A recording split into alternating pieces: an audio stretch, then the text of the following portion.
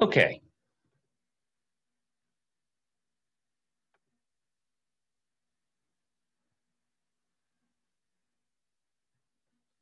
Ba-ba-ba-ba-ba. Sorry, just a moment before we get started. A couple people came in just as soon as we record. Okay, so let's go ahead and get down to business. Now, we're actually we ended our last chapter last time, and today we're going to get started on a new chapter. So, last time we were learning about, or last chapter, we were learning about the basics of trigonometry. What is the definition of the trigonometric functions? What's the definition of sine, cosine, tangent? We use them for solving problems involving finding an unknown sides or unknown angles. We learned about the inverse functions, inverse sine, inverse cosine, inverse tangent. Now today, we're going to get started on the next chapter. Sorry, which is a little bit more, how should I, it's a little bit more analytic. We'll be spending less time working with, just plugging in numbers to get an angle, and we'll be spending a lot more time working with equations. Now, along the way, one of the most useful tools that we'll have to work with are these things called identities. So today, we're going to learn what identities are.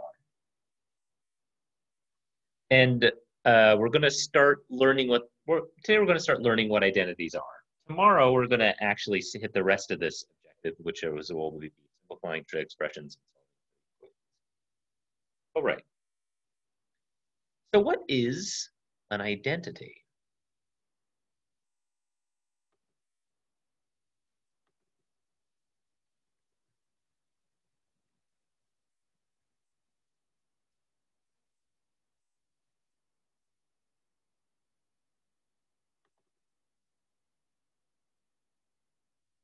Well, before we can understand what an identity is, let's talk about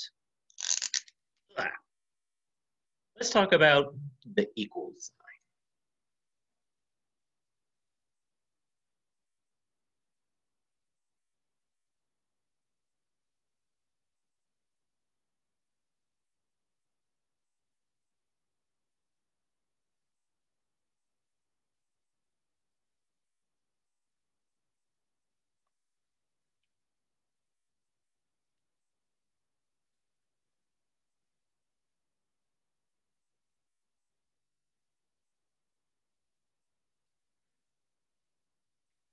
Now, equal signs can represent several things.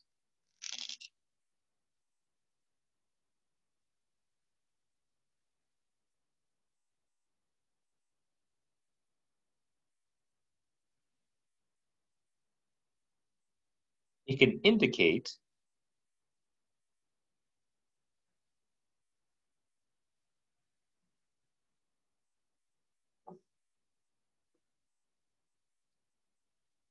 that a mathematical sentence is true.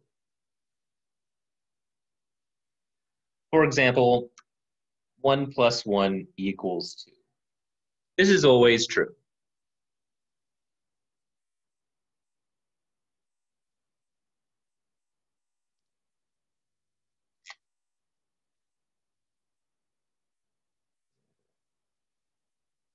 One plus one equals 2, or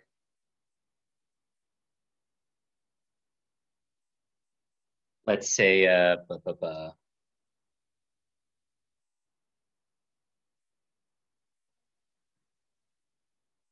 x times x minus 4 equals x squared minus 4x.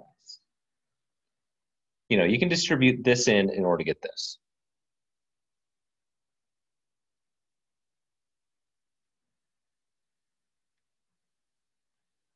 These are called open sentences.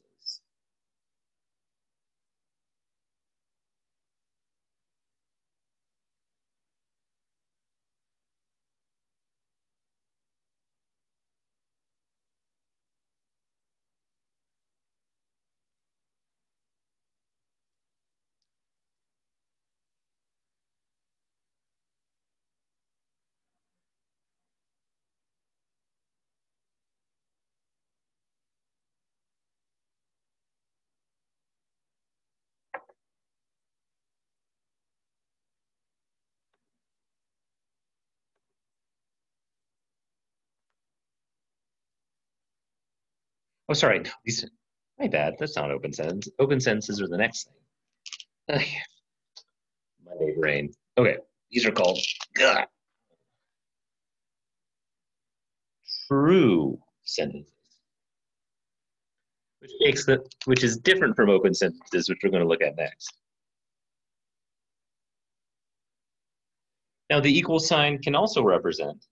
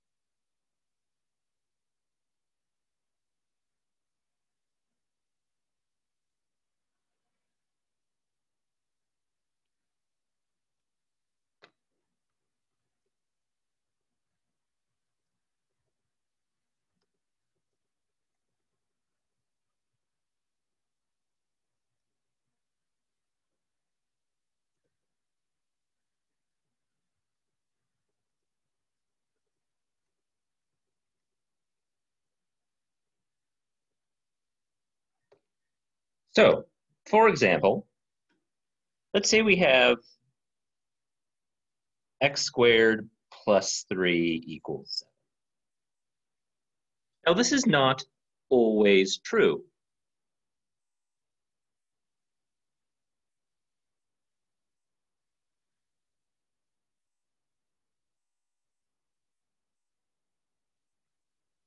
Now, in this case, it would be true if x is 2 or if x is negative 2. Either of those would make this true. But here, this equal sign is really representing that this has the possibility of being true.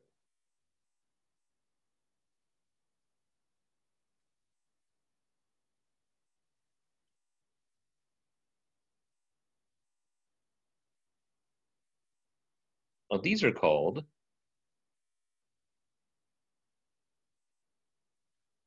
open sentences.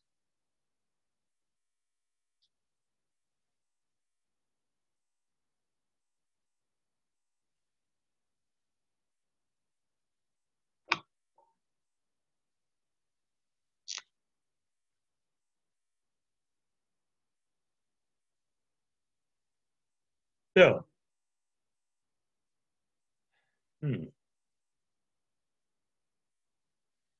Now, the thing about true sentences is that they are always true, no matter what.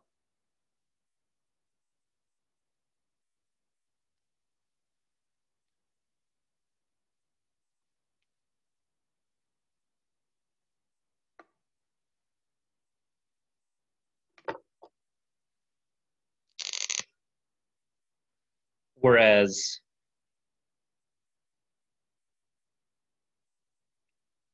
open sentences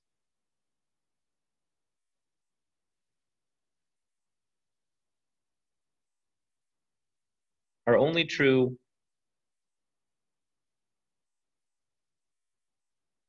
for certain inputs.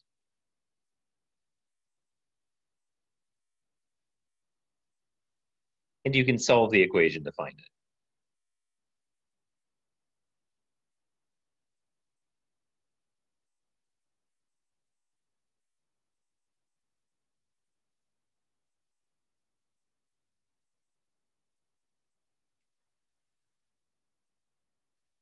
Okay, so the bottom line, true sentences, always true. Open sentences, sometimes true, or only true for certain inputs. Now, there is one last situation, which is a sentence that is true except for certain inputs. So it's true almost all the time, except for certain places where it fails to be true. And that's what we're going to look at today. Now, will anyone yell at me if I take this away?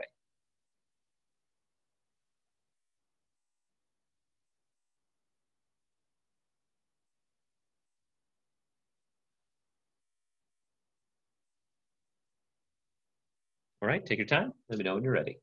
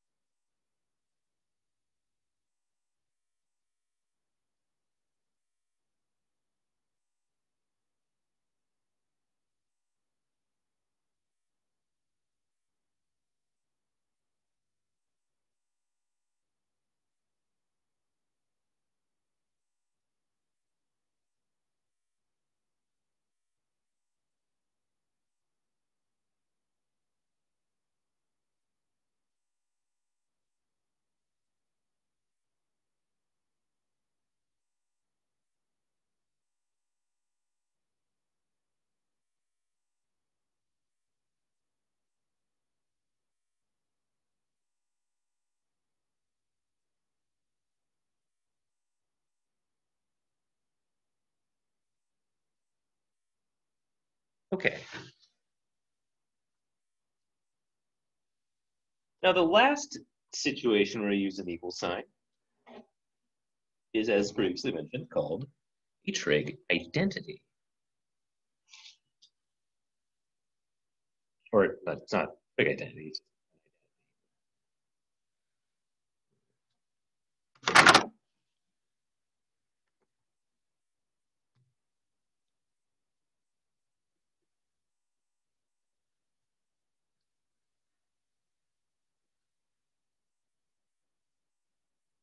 Identities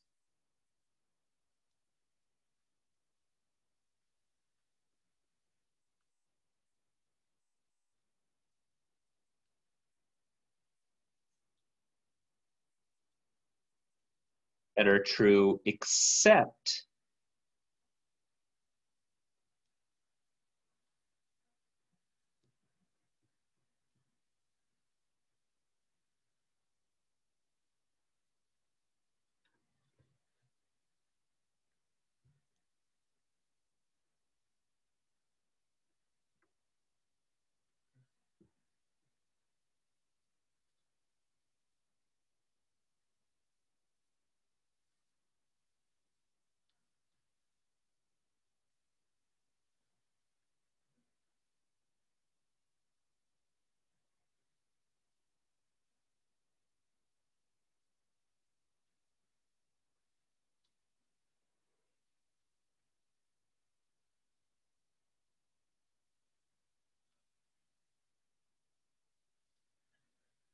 so what's an example of an identity?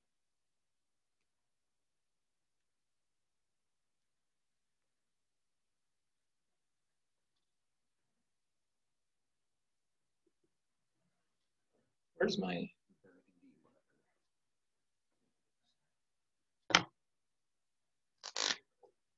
an example of an identity would be something like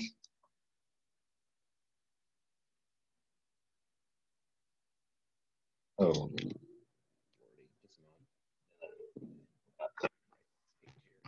good.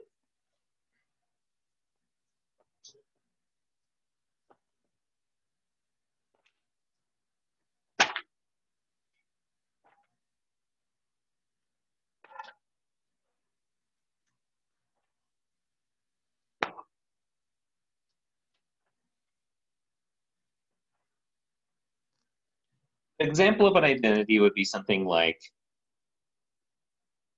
x squared minus 1 over x plus 1 equals x minus 4.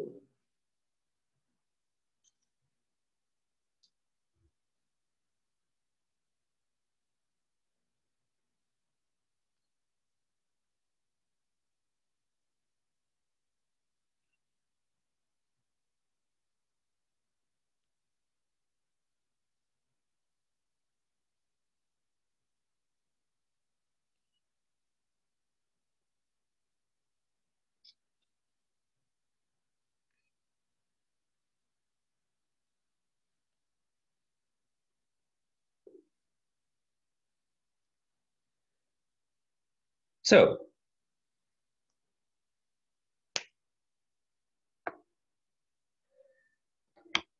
this equation is always true, except for when x is -1. X equals -1 is not part of the domain of the left side. If I plug in -1, then I'd be divided by 0. So that's not allowed. But it's true for every other number. It's true if I plug in 0. It's true if I plug in 10. It's true if I plug in pi, or -37.6, or +1,000,000,002. It is always true except for this situation, or when x equals -1.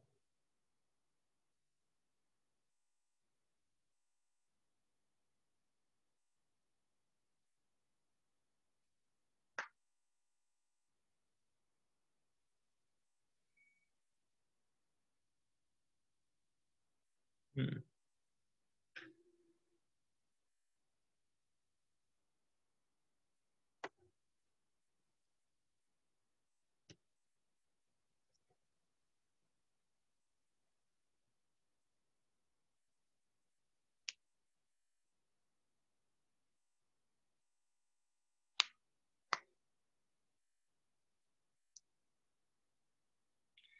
Now, the real question is, how do we find identities?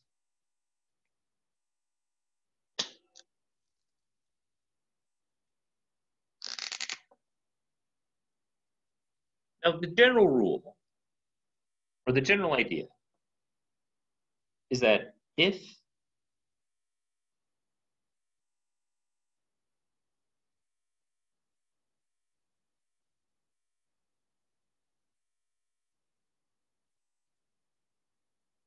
you can rewrite one side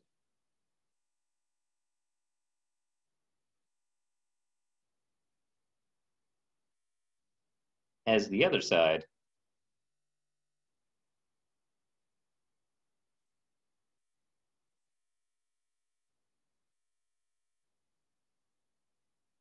then you have an identity.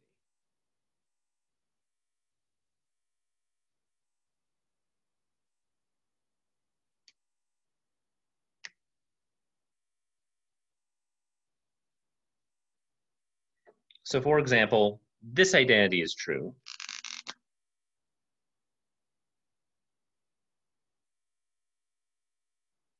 I can rewrite this left side to look like this side. Well, x squared, I could rewrite the top here as x squared minus 1 squared. Now that's a difference of squares. Using the difference of squares formula, I can rewrite this as x plus 1, x minus 1, over x plus 1. These cancel, and we're left with x minus 1.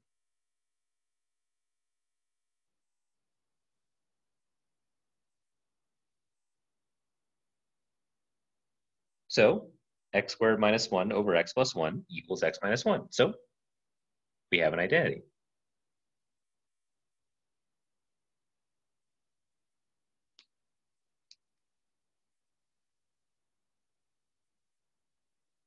Make sense?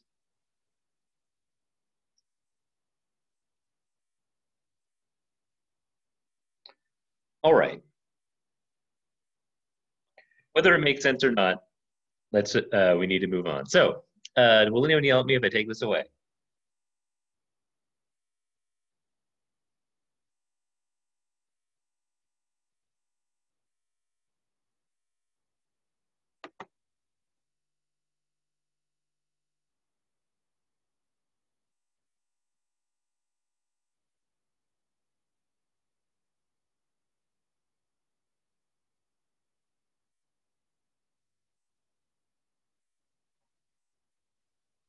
So nobody will yell at me if I take this away.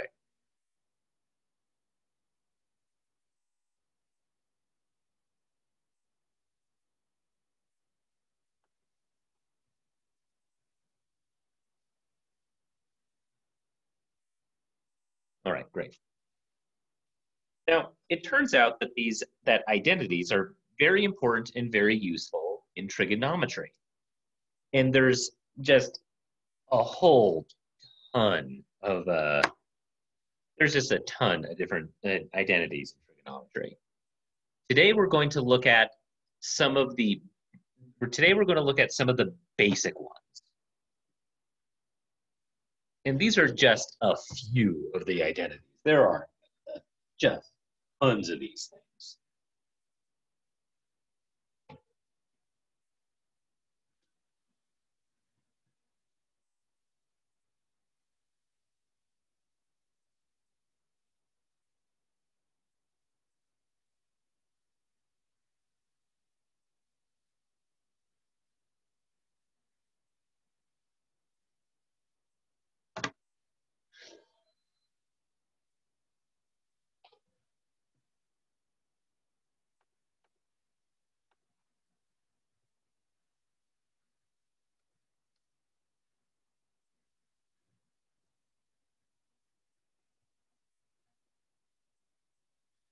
So,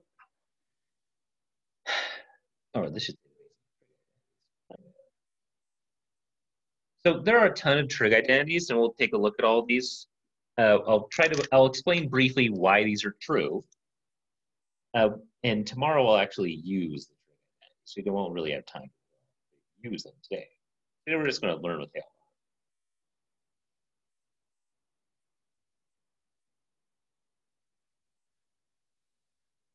Now, the basic trig functions spring directly from the definitions of the trig identities. I memorized some words there. The basic trig identities spring directly from the definitions of the trig functions.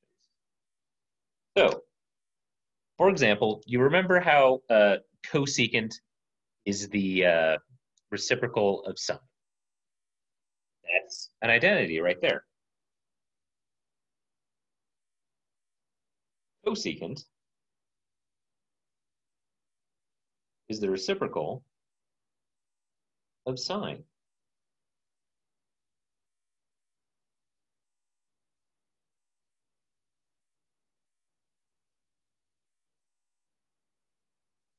And likewise, I can multiply both sides by sine, divide both sides by cosine to rewrite this as a different identity.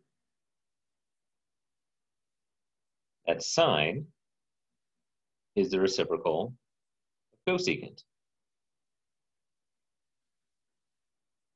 Easy enough.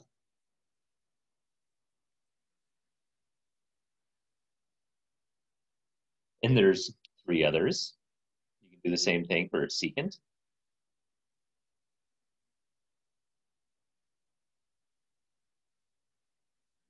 I'm sorry, gonna need to squeeze these pretty tightly in order to fit them all in.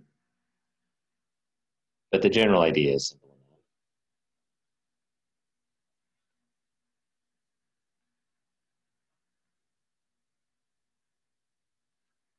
There we go. And finally, cotangent is the reciprocal of tangent. And tangent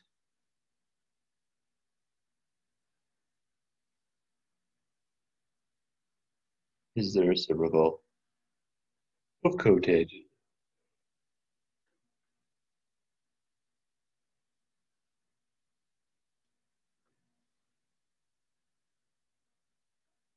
And these collectively are called the reciprocal functions, or reciprocal identities. Sorry.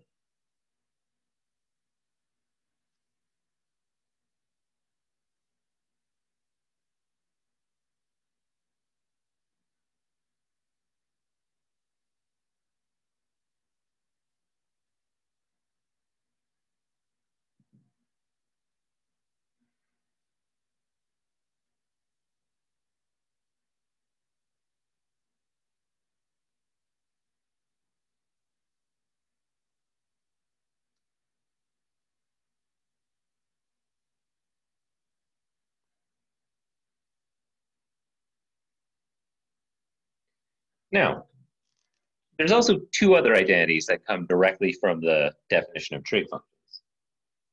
Now, you'll remember that sine is the opposite over the hypotenuse and cosine is the adjacent over the hypotenuse. And tangent is the opposite over the adjacent. Now, if you take that opposite over hypotenuse and divide it by the adjacent over the hypotenuse, then the hypotenuses will cancel, meaning that sine over cosine will give us opposite over adjacent, which is so tangent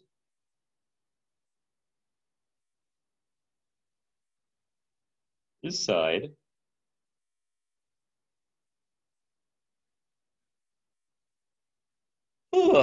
over cosine. And if I take the reciprocal of both sides, the reciprocal of sine over cosine is cosine over sine.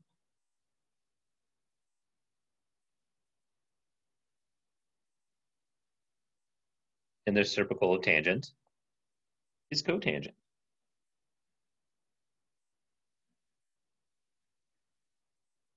And these are called the quotient identities.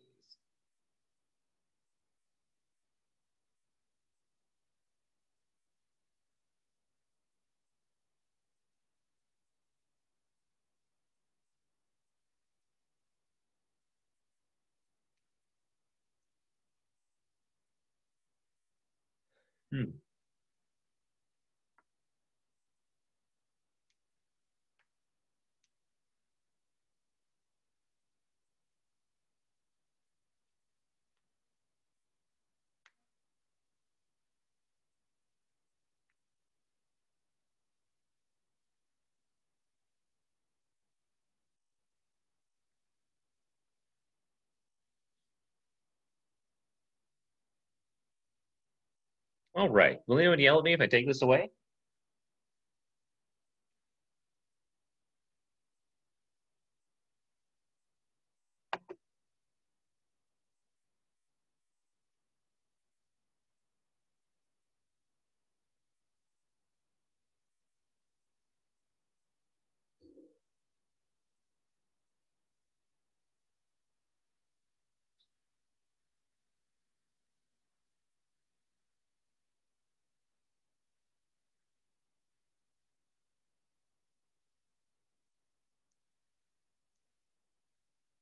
All right. Let me know when you're ready. Oh, you got it. So those are the basic identities, but there's a lot more than just basic identities.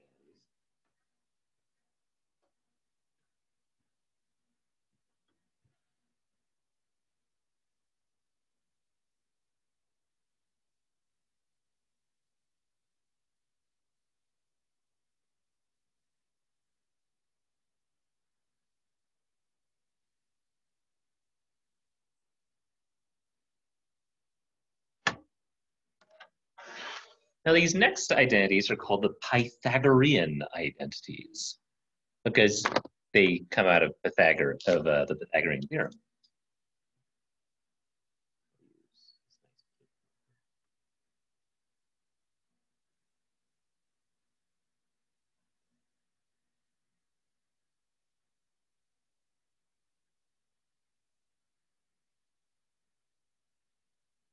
Identities. Now, how do the Pythagorean identities come about? Pythagorean identities happen because of the Pythagorean theorem. So let's say that I have some triangle. Okay. I have some angle theta, which means we have an opposite, we have a hypotenuse, and we have an adjacent. What? No, those are in the wrong places. Adjacent. Okay. So given that this is true, we could call this A, we could call this B, we could call this C. Now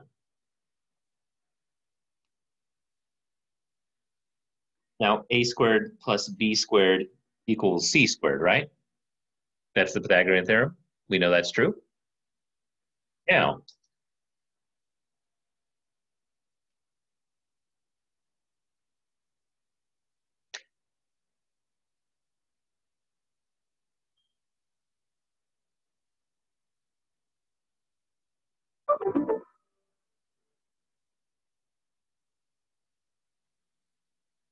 Now, if we set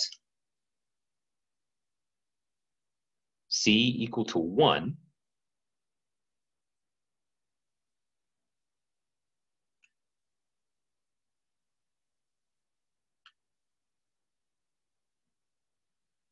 then sine of theta will just be equal to the opposite. Cosine of theta will be equal to the adjacent, which means that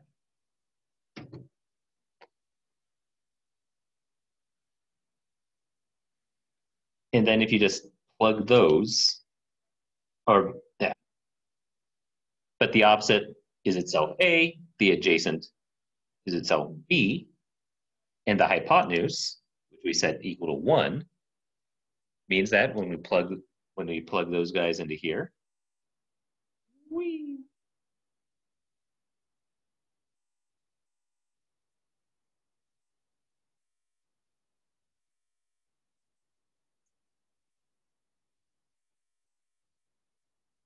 we get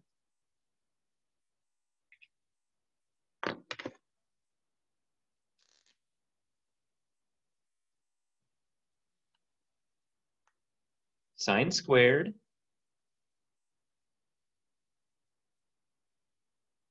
plus cosine squared equals 1.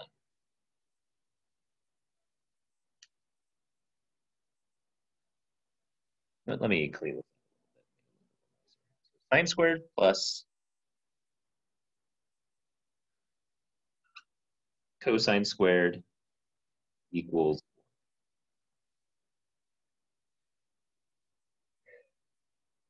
And this one is a very, very important formula.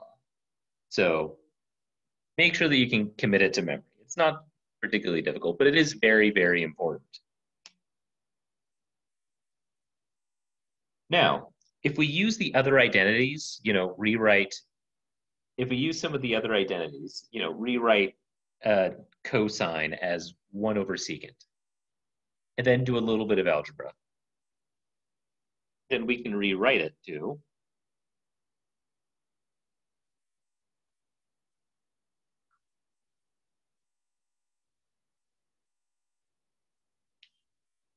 one plus tangent,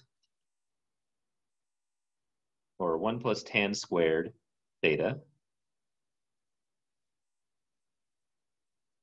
equals secant squared theta.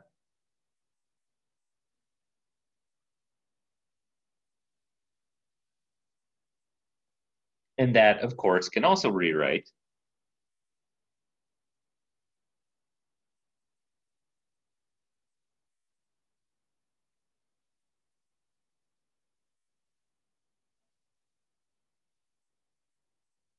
or why did I say of course? And this we could also rewrite to this.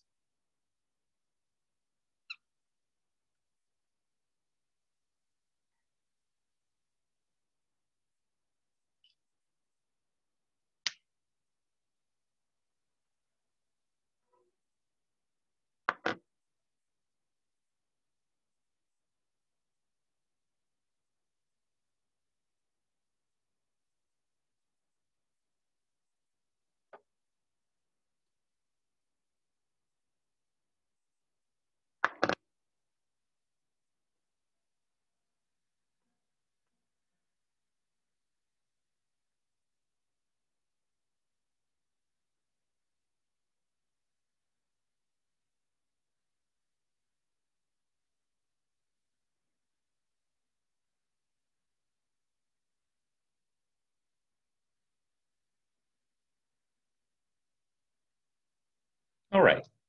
And these are the Pythagorean identities. Okay. Yeah. Well, and that's that. Will anyone yell at me if I take this away?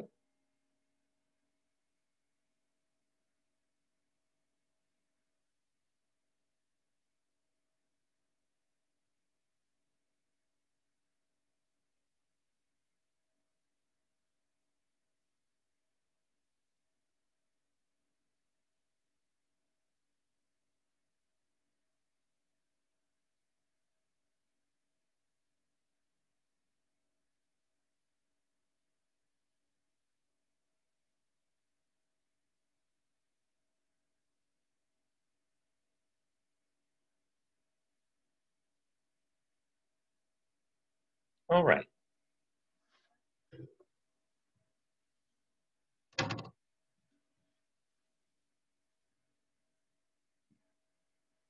Okay.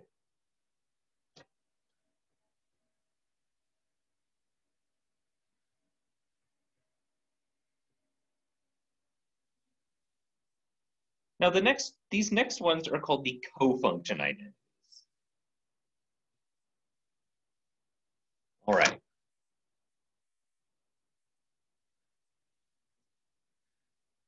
So, and here's all of them. Sine of pi over 2 minus theta equals cosine theta. Tan of pi over 2 minus theta equals cost. Cotangent. Not sure what cost is. Okay. So take about 30 seconds and get all these down.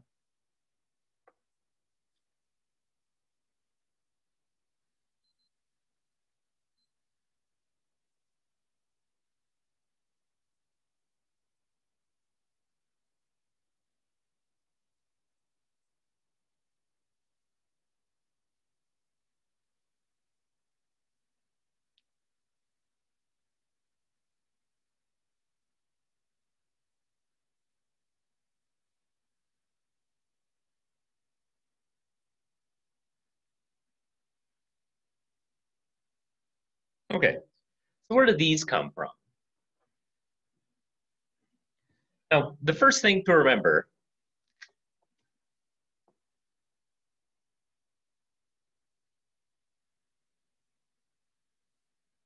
that pi halves radians equals 90 degrees. So you could replace each of these pi halves with 90 degrees and it would still be true. Now, why is this important? Because of these formulas come from the fact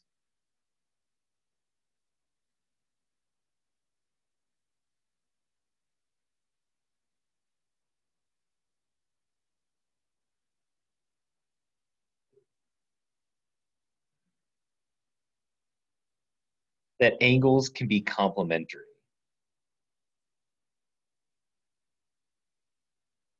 From complementary.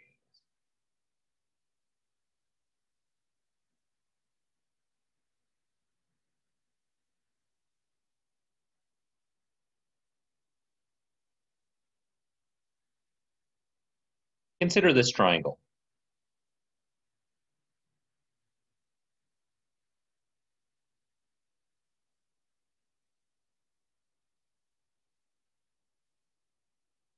Let's say we have the triangle ABC, which means we have the sides A, B, C. Now, sine of angle A would be the opposite over the hypotenuse. That would be A over C, wouldn't it? Now, A over C would also be cosine of B. This angle's adjacent is A, its hypotenuse is C, so cosine of B would be A over C. Yeah, fair enough. And remember that all these angles add up to 90 degrees, right? So that means that because so we know that angle A or we know that angle A plus angle B is going to equal 90 degrees. Yeah? Or pi over 2 radians. Now what this means that we could also say that angle B is 90 minus angle A. So we could, with all this stuff together, that means that we could rewrite the sine of angle A, which remember is A over C, and is going to be the same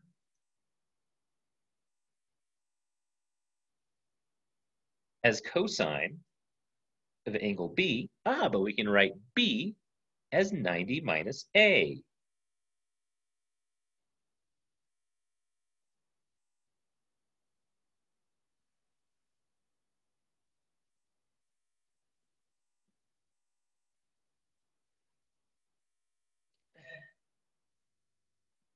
Or we convert that to radians.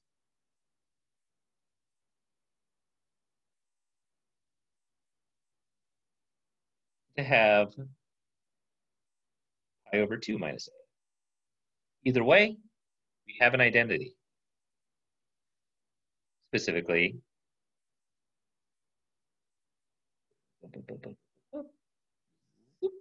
that identity. And all of these come about doing that same process. I'm not going to repeat it for every one, but that's the general idea. These angles all come about because of angle complementarity, or because of the properties of complementary.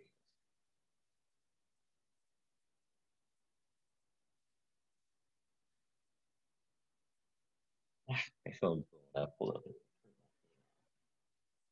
I don't care. Now, will anyone yell at me if I take this away?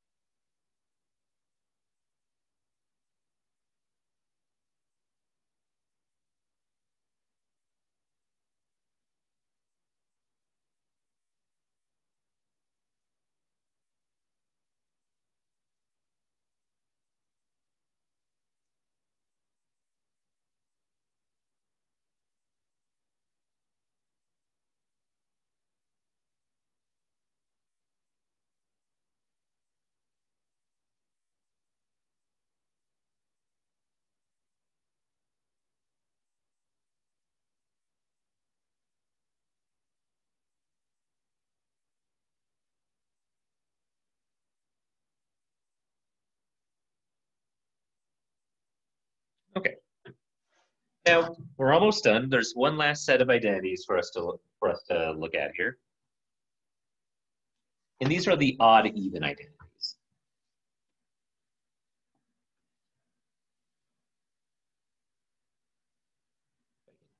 And the whiteboard. Here we go.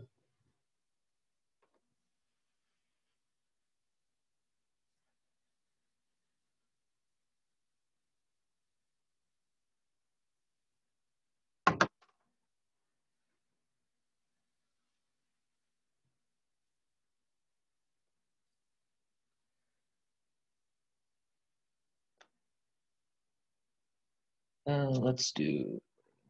Okay, the last one is the even-odd identities. Now, you may remember that way back when we were talking about when a function is even versus when a function is odd. Now,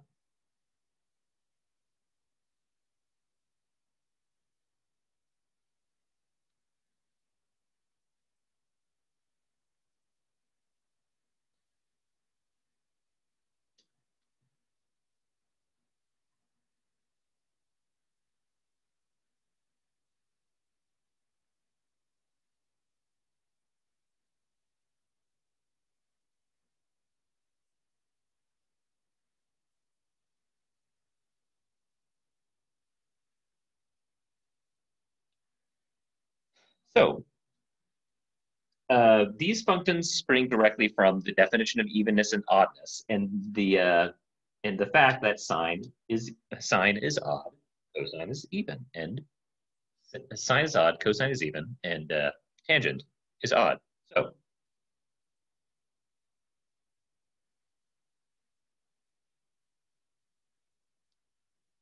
I think we have time to remind us what evenness and oddness means. So even functions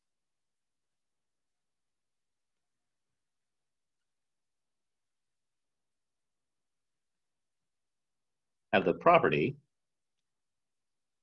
f of negative x equals f of x. Plugging a negative number into a even function gives you the same result as plugging in the positive version of that.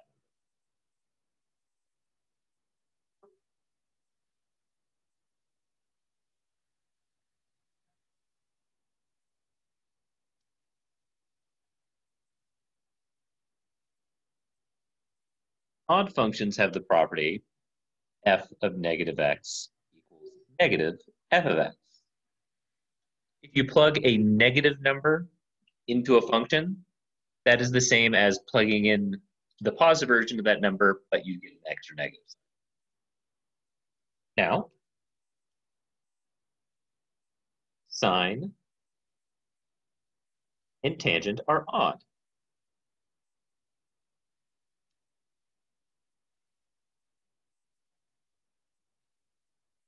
Cosine is even.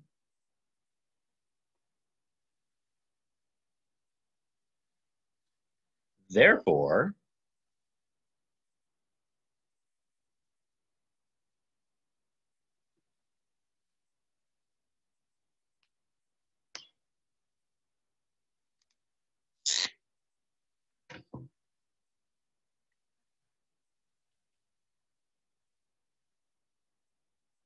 sine of negative x equals negative sine of x.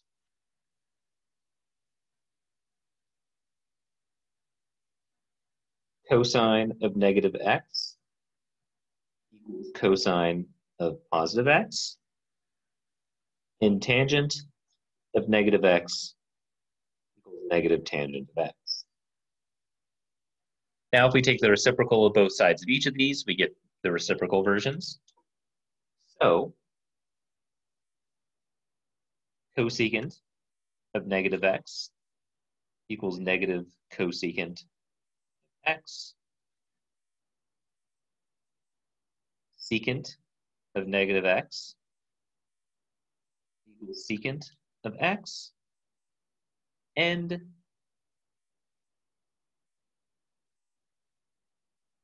cotangent of negative x equals negative cotangent of x.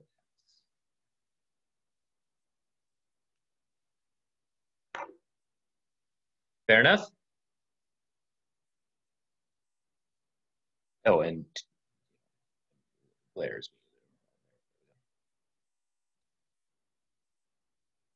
And there we go. That's the last of the identities. Now, to be clear, this is not a complete list of trigonometric identities. There are tons and tons of trigonometric identities. People can and have published entire books filled with page after page after page of trigonometric identities. And but these are kind of the basic ones. These are the ones that they're our building blocks. Any further identities will often be developed because of these identities.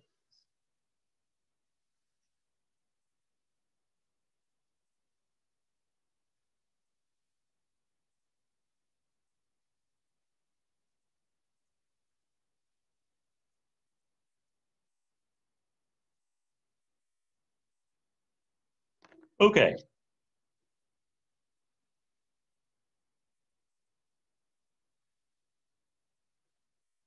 So I think we can leave it off there. So today we learned what identities are. Identities are statements that are true unless you plug in certain numbers. Now, most of the time with identities, you don't usually bother writing down what those are, but it is important to remember that they're there. We learned how we can find identities. If you can rewrite one thing to another thing, then they're identities. And we wrote down a whole ton of trig identities, and that is that. That's where we can leave. That's where we'll leave off. Now, there won't be a check for understanding today because today we are really just looking at the list of identities. tomorrow we're actually going to use the identities to simplify expressions, solve equations, that sort of thing. So I'll see you guys tomorrow. Have a great day.